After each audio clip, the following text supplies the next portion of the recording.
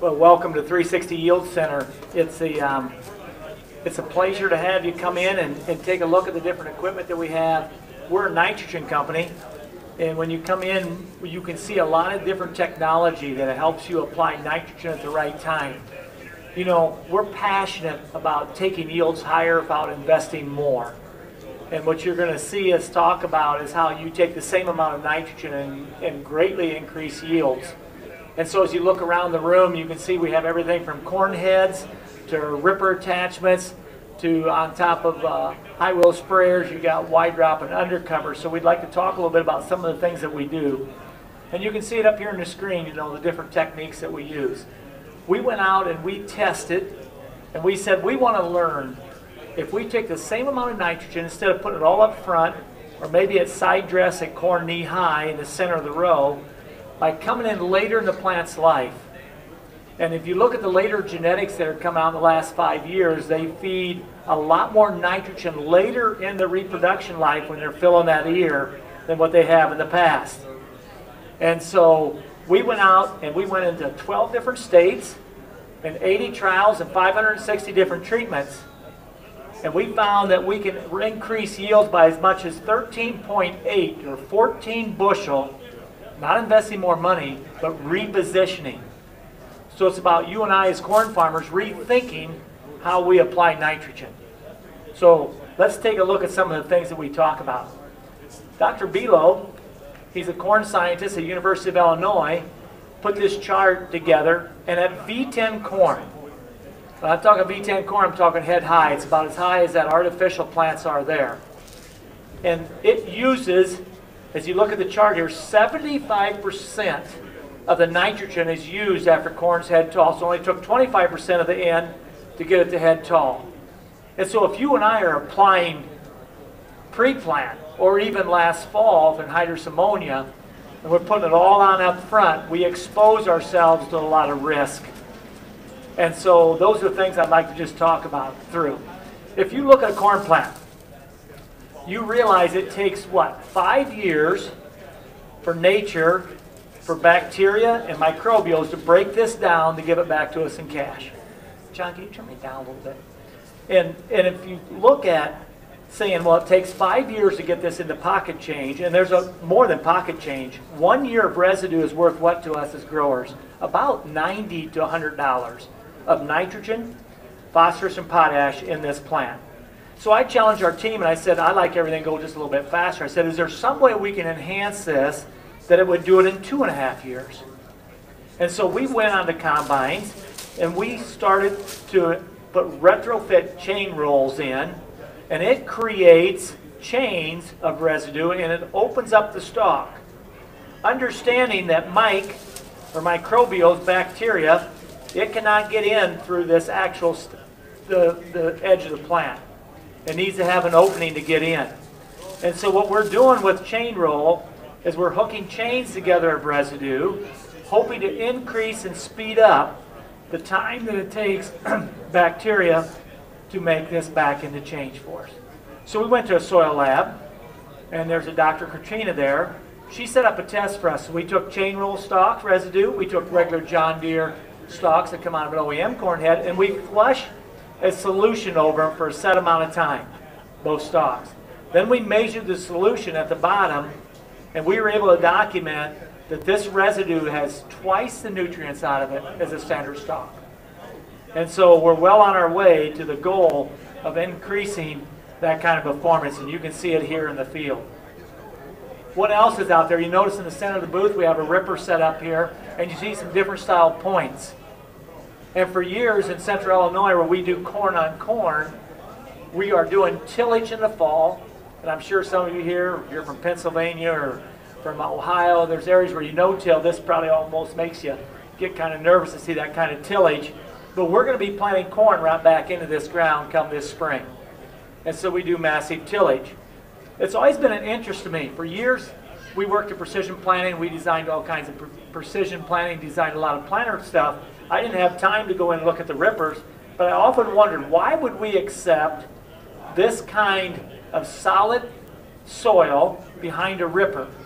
And if you look at it, if we draw it out, you take a young corn plant here, And you realize as the root grows, it sizes its diameter to the soil around it. So if you were in a sand farm, roots are going to get really large, just the way the good Lord created them. If you were in no-till, your roots are going to be the size of sewing thread.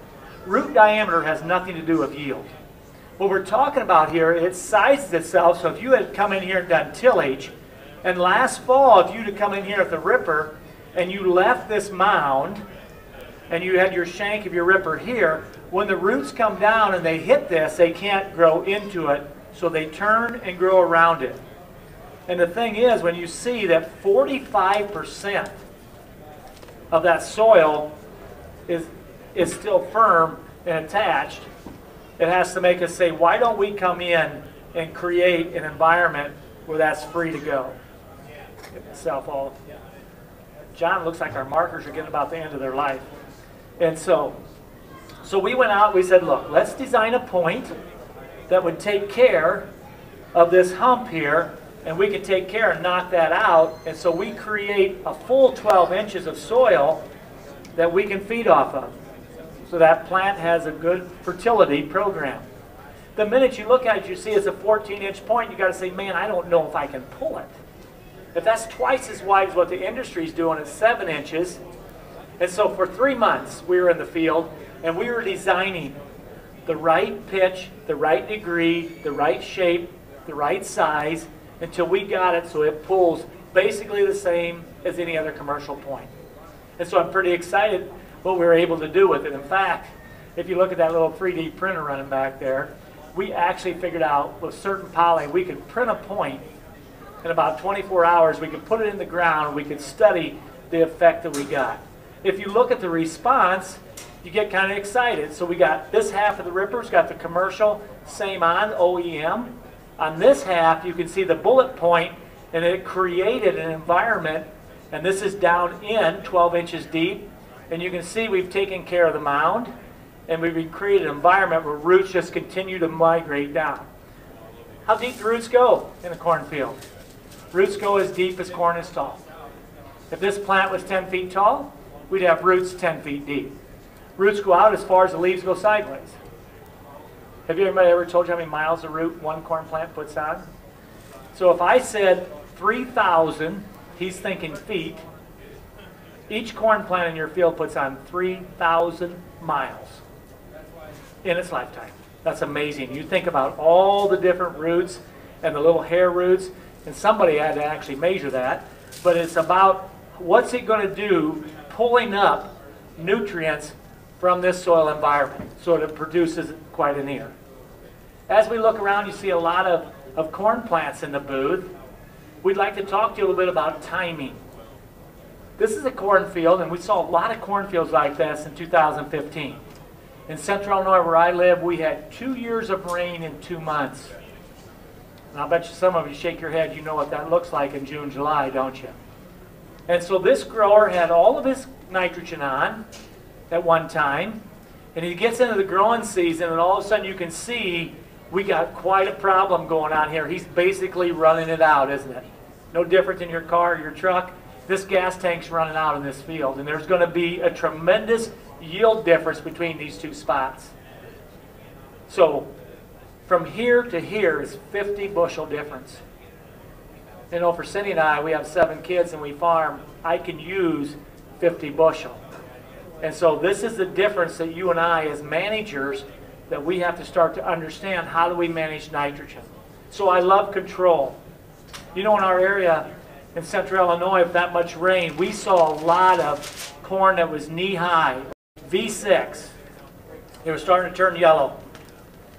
And when you see that, you realize that corn can never have a bad day. Beans are different. You can stress beans at the right time and they'll actually produce more pods. Corn's totally different. What do you think corn's doing at V6 when it's boot high? It's determining how many rows around it's going to be. So if you and I are stressing corn, in other words, we ran it out of N, and it's out here determining how many kernels around it's going to be this year. And if it wanted to be 18, and because of this stress, it went to 16, do you know the cost? The first thing, if I walked in your field, What's your first name? Clark. Clark. So if I go in the field of Clark, first thing I'm going to do at this stage, when we're already producing here, I'm going to pull the husk down. And I'm going to look and see if the rows line up from the butt to the tip. If they're in a straight line, I'm going to say to Clark, A student, way to go. So many times you'll go in a field and you'll see that it put on 18 on the bottom inch and then it scrambled and went to 16. You'll see it a lot. And if it does that, each row on here is worth 10 bushel to you. So if Clark and I are in his field and I see where it started out at 16 and went to 14 or 18 and went to 16, 20 bushel. That's a 20 bushel hit. It's hidden. If you're not looking for it, you don't realize it. And so as professional farmers, we have to start to think about how do we feed this crop? How do we eliminate stress early? And one of the keys is if you see where the rows line up. What else would you look for in there? Well, you'd go in that field, you'd want to see uniformity. First thing I look at Clark's field to see where are the ears actually on the stalk from the top. You count down, leaf sets, and if it's on the 7th node from the top, straight A student. If it's on the 8th node, then that tells you that field's been under stress. It could be nature, it could be something that he might have sprayed, it might be something he did with tillage, it might be lots of things that come in the environment. But you and I should be looking for corn to be very uniform. Every ear is on the 7th node from the top. Every ear has all the rows lined up. But in this case, in this field, this is later on. So we're past V6, short corn. We're more in a shoulder height corn. What's going to happen here? Well, we're going to talk about length and things that happen. So for you and I to manage this correctly, we need more knowledge. We need to know where is it actually at as it's going through. We designed technology called Soil Scan. Soil Scan gives you the ability to know exactly where your gas tank is in your field at any time. So Soil Scan, you go out and you would go beside the plant, you would take a 12-inch probe of soil. Usually we probe all the way across the row. We start in between this plant. We go 9 probes across to the other row inside the plant. We mix those in a bucket. We put those into Soil Scan. And we can say instantly, is it gauge on E or is it on half? And it gives you parts per million of N. So we know exactly what's on the dinner plate down underneath here. In this case here, it's no secret, we're in trouble. In this case, it becomes a rescue. By having all your nitrogen on at one time, you put yourself at risk. So what's the 360 program look like? What we suggest you do at 360 is this. We would like to have you have choices. Let time become your friend. So we talk all the time at 360 about base plus. So we're going to put on a base.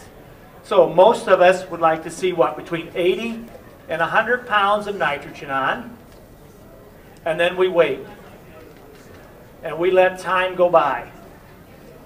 And if nature wants it, I don't know if I've ever seen a 9-inch rain at one time like I got where we live in central Illinois.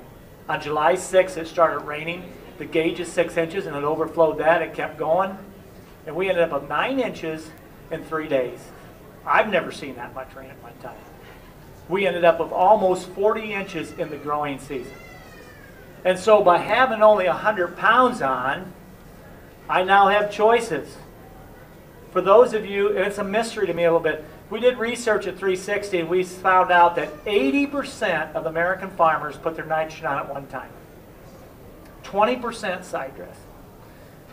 I said, really? How can that be? So we're saying that if you're putting it all on at once, pick a number. Sometime in November or April, you say, you know what I think? 219 pounds will finish the race to October. I don't understand how we know what to do when we got 8 months that's going to transpire. Because here's what happens. In your field, it's going one way or the other. Your nitrogen either is going down or it's coming up. Remember we talked about it first, about Mike? And we take the value we have in residue, and if you have your residue and your biological system in order, nitrogen is be given free to you. In central Illinois, my soils, we have recorded as much as 100 pounds before of free. nitrogen. You understand what I just said? That's $50 for Cindy and Greg on their farm free. If you have already placed all your nitrogen on at one time, you don't get the account for that. If you told me, yeah, Greg, I got 220 on, but you know, I put N-Serve in. Yeah, I know. But if Mike wants to give you, if the gas gauge is going up and you've already preloaded it, you don't capture the value. What I like about 350 corn, no one likes 350 corn. But I'll tell you what I like about 350 corn, is it makes us all better. I don't look at it as a problem. I don't look at it as a challenge. I look for it as an opportunity. The worst thing that happened to us is $7 corn. Because when it did, it put you 5 years behind in thinking about where you need to position yourself for success, because you become very content. So whether nitrogen's going down or going up in a Base Plus program, you're sitting in a good spot. Take a look at this young man.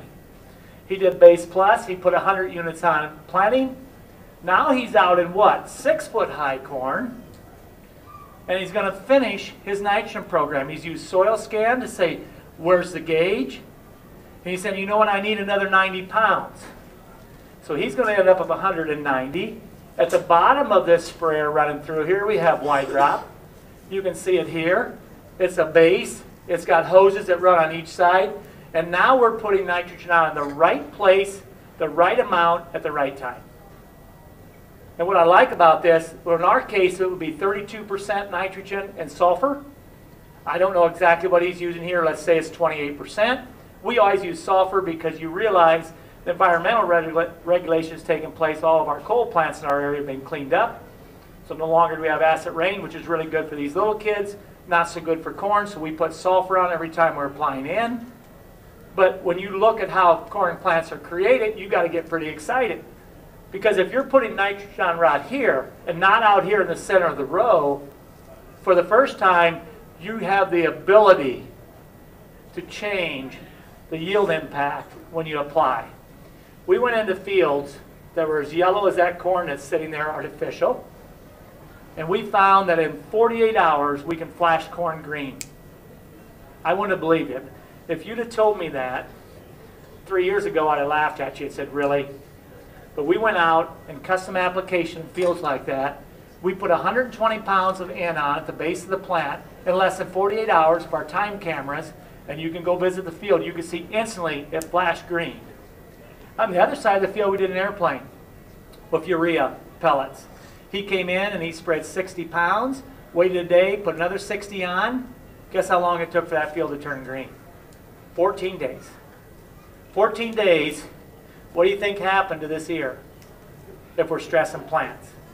And so these are things that you and I have to pay attention to.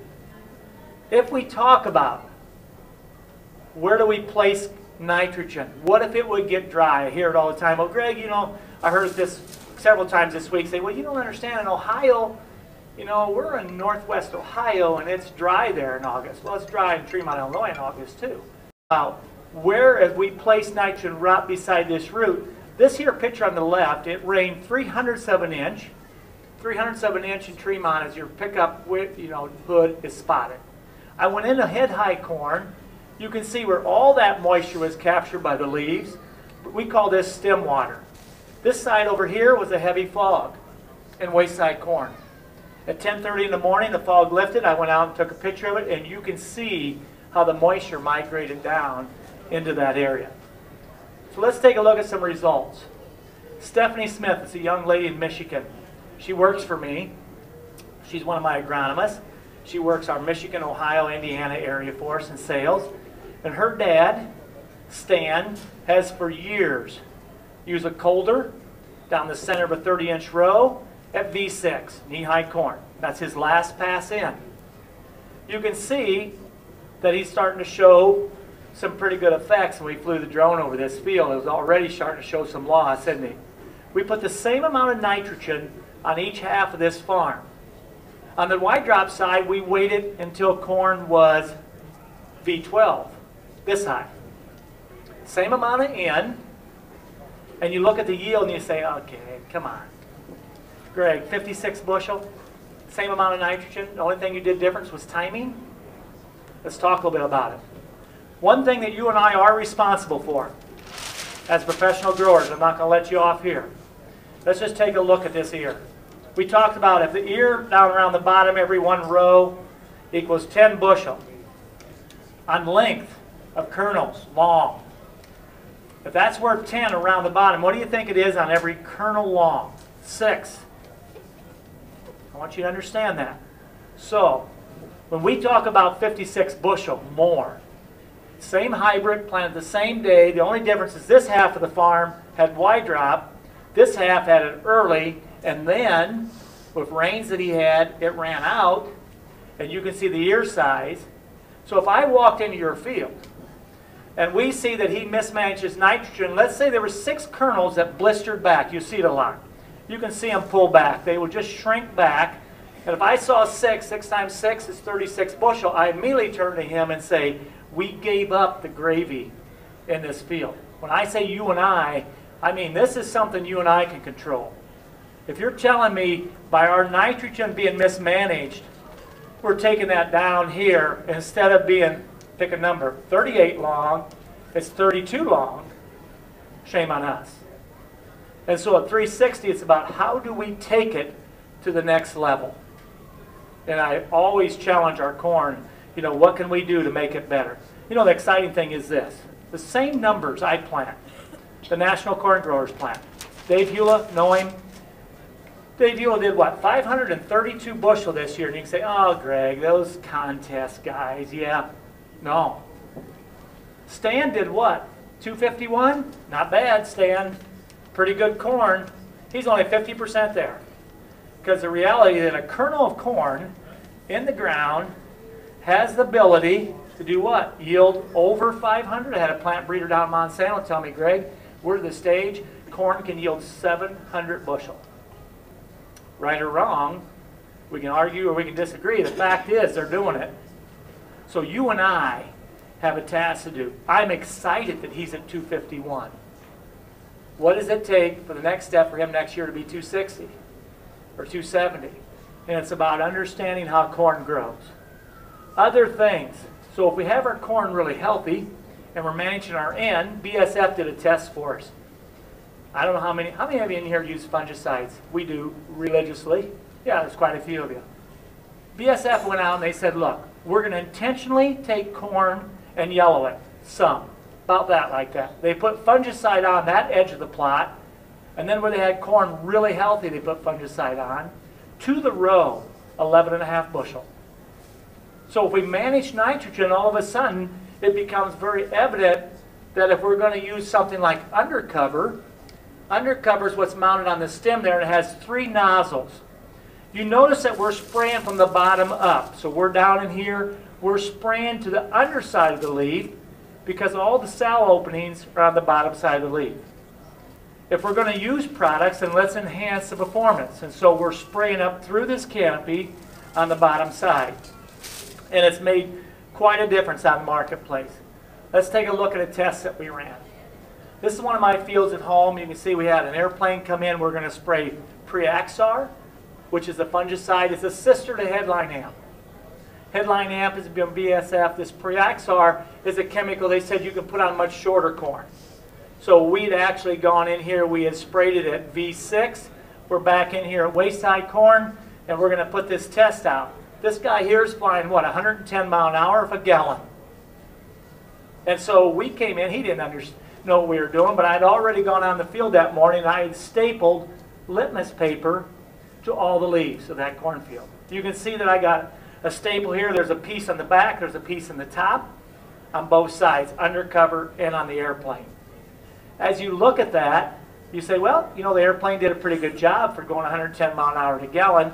You can see here that we did a good coverage of 15 gallon with the high boy with undercover, but that's not the story. The story is underneath. Look at the difference underneath. So Winfield went out and checked undercover for us. In corn, they showed a 3.5 bushel response simply by spraying under the leaf versus taking a high boy and spraying down through it, not an airplane, a high boy down through the canopy.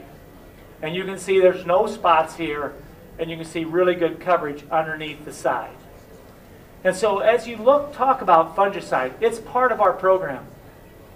We do it. We know already, I can tell you already, that we're going to be putting a fungicide application on our program. Because of why? We want to protect the factory.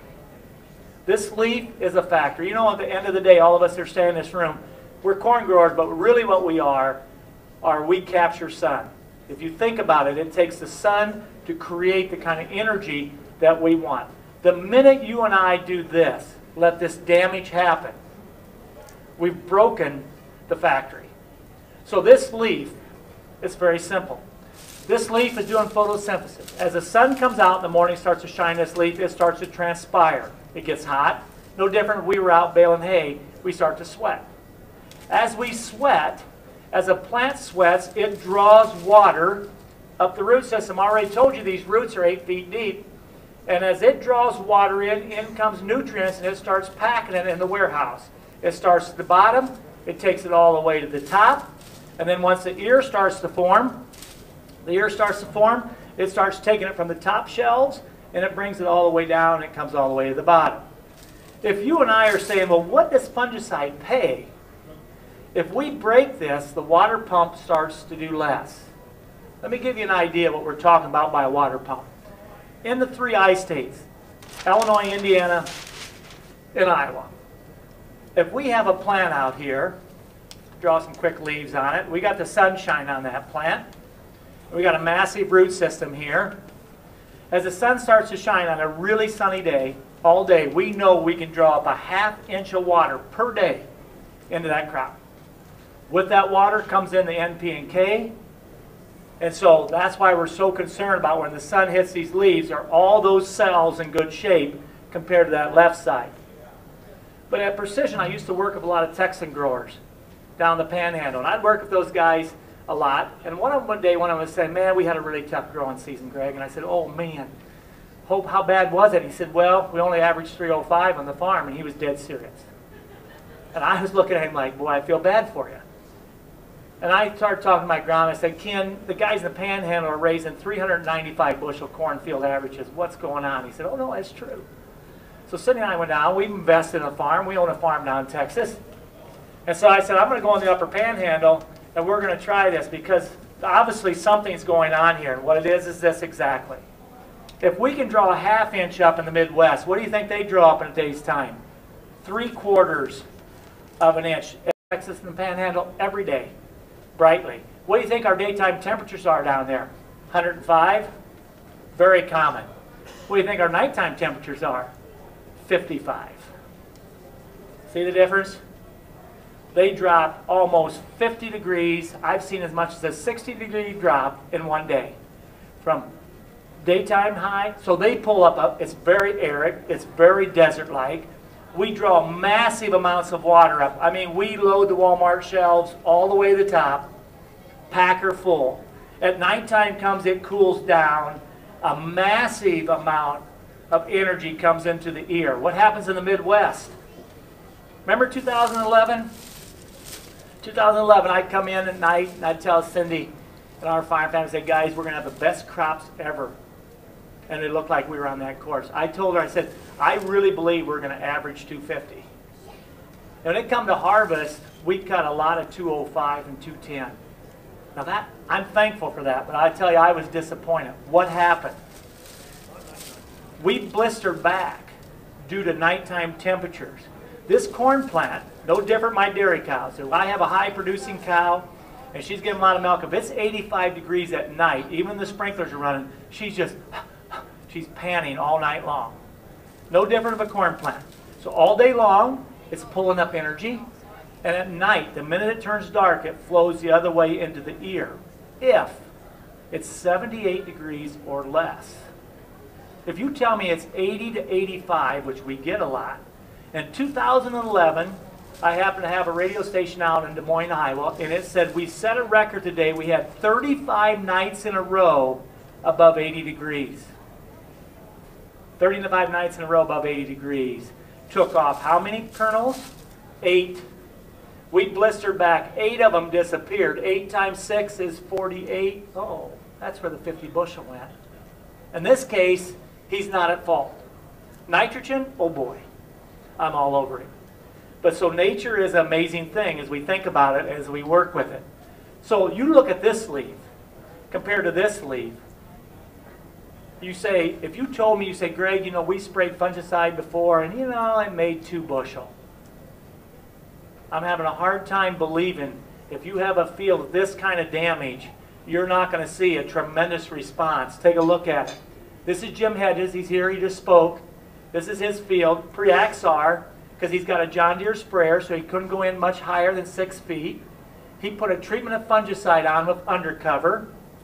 Tremendous corn. The field on this half of no fungicide went 230, 229. I could get pretty excited about that. I would have no problem with that corn. But look what, by having the factory, this is his field, this is the actual field it was, by having the factory in perfect condition, 27 bushel more. And you look at that and you say, really? It's real. And so I'm going to leave you with this. We've got to let you go. I put this picture up for a reason. You know, as a corn grower sitting here at Louisville Farm Show and you're walking the aisles, and I always tell Cindy with a smile, I said, hun, if it isn't here, you don't need it. So there's everything from roasted covered peanuts to t-shirts to coffee cups to you name it is here. But this is what I want to leave you with. You embed this picture in your mind. As a corn grower, you better look forward to October. So in a matter of what, 8 months or less? 6? This should be the vision you have for your cornfield. If you don't envision and plan on it, you're never going to hit the target. You better know which genetics you're going to plant. You better understand your row spacing. You better understand how you're going to manage your nitrogen. What population, what hybrid. You're going to put vertical leaf corn out or horizontal leaf corn out. You're going to put a flex here or a determinate here. And once you plan that and you start to head there, you will hit the goal. If you're here saying, you know, I'm just having a good time, you know, one of these days I'm going to take the planter out of my shed, you know, the box will get empty, Greg. Yeah, it will. Sure, the box will empty on a planter. Might be a terrible stand, but so I wanted to put this picture up. This corn is talking to us. This corn never had a bad day. And you say, well, how do you know that? Look how the rows line up all the way from the tip to the butt. This corn is planted. This is 42,000 ears. This corn is screaming at me that it's not heavy enough. What should you have? You need at least 3/4 of an inch of cob out. So this corn, as I look at it, should have been planted 46,000 instead of 42. So that's Greg's mistake. But if I look at it, did I capture every kernel? Oh yeah. Is nitrogen right? Yes. Was nitrogen applied late in this field? Yes. I did not lose 6 bushel. I kept every one went into the combine at the end of the year. If you look at the plant health, you see no lesions. But what do you notice about down in here? You would be scared to go in that field by yourself in the middle of the day. It's so dark. Our goal is for you, let me grab my pen. My goal for you is to shoot for. So Clark, if I come back to you, 30-inch corn? 36 for us. 36-inch corn. Oh, I love you. Perfect example. I got to draw you way out here in the edges.